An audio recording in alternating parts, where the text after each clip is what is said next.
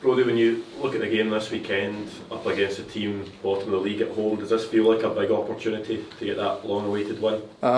Yeah, 100%. I think all the lads know how important it is that we'll go out there and put on a show and try and get the 3 points that us and all the fans have been waiting for. I think every match is a great opportunity to do this, but I think especially this weekend's a big one. You look at the run you've been on, how do you still keep that confidence that that big performance and that big win will come and things will turn around? I think that just comes within the group, trying to keep a positive mindset each game and each day in training and around the place and around each other, and just sort of trying to block out the outside noise, and keep a positive mindset.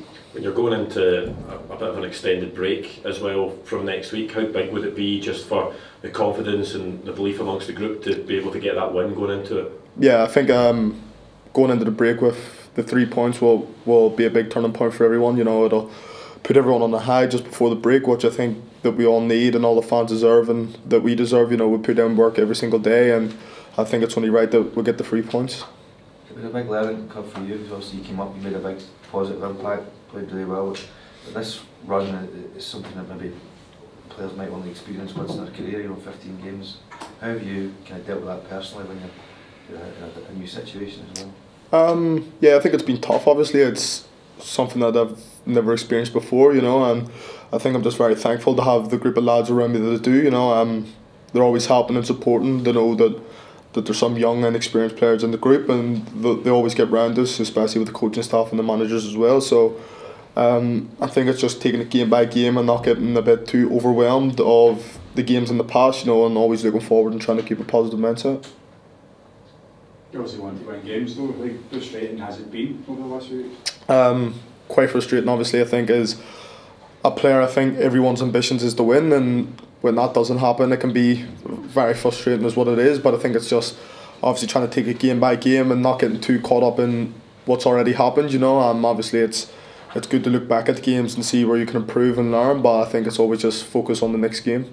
Is this one coming up? Is this a bit of a must-win for Motherwell, do you feel, or is this the same as any other? I think it's the same as any other. I think in this league every game's a must-win, and so I think we've approached every other game with a positive mindset and going into it trying to get the 3 points. If you could get the win, though, how much of a launch pad could that be? I know you get the game in Tuesday as well, then the break, but it would really help, wouldn't it? Yeah, 100%. I think going into this game on Saturday, if it does get the 3 points, then everyone's confidence lifts, the mood change around the ground, around the stadium. The fans start to get a really positive feeling as well around the group, and I think it will just be a big boost for us.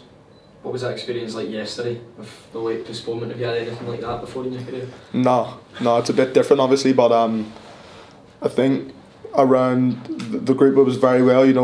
We're seeing how bad the weather was, and there was obviously the doubt that it could get called off, but I think the group done very well just to prepare like the match is going to be on, down to the very last minute. I think we've done everything correctly, and we were prepared to play the game and go out and give everything we could to get the 3 points. If the game had a win ahead, obviously it didn't, but that's just another bump in the road. What's that like in the team bus? Does word start to spread around and people start to speculate, is this going to be on, is this going to be off?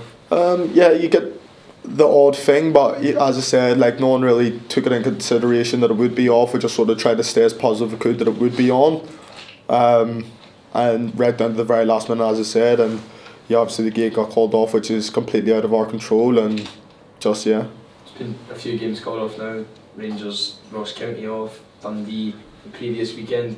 Seems to happen quite a lot in this country this time of year. Would you like to see scheduling be addressed at some point in the future so that we have more games on and perhaps less fixture congestion around this time of year? Yeah, it makes sense. I think the January break is quite a good break, as it comes in a time when most matches would be called off, and I think, but the other thing is that we can't control the weather, what I mean, so it's a bit hard to try and play matches around the weather. At the end of the day, we're playing a game of football, so if we're playing it in the rain and in the wind, it has to be played. So